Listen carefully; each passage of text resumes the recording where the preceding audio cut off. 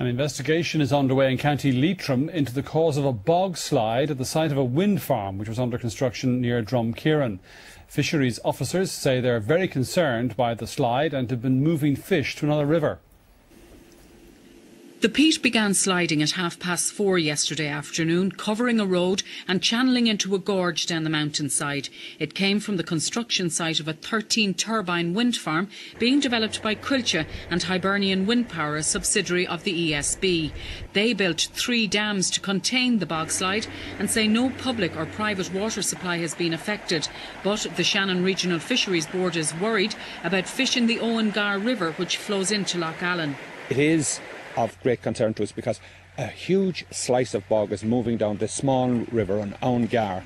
We're not sure yet, but I would say that everything in that section, about 4 or 5 maybe kilometres of river, has been destroyed.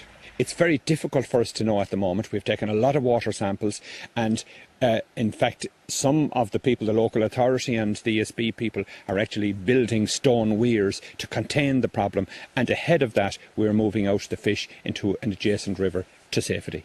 The peat began sliding again this afternoon, breaching the 2nd dam, but engineers are confident it will be held by the 3rd dam further down.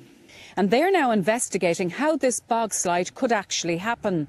There was no major work going on at the time in relation to the erection of wind turbines. This project is still very much in the initial stages, and the work that's being carried out was to construct an access road. Eileen Magner, RTE News, Garvaglebe North, County Leitrim.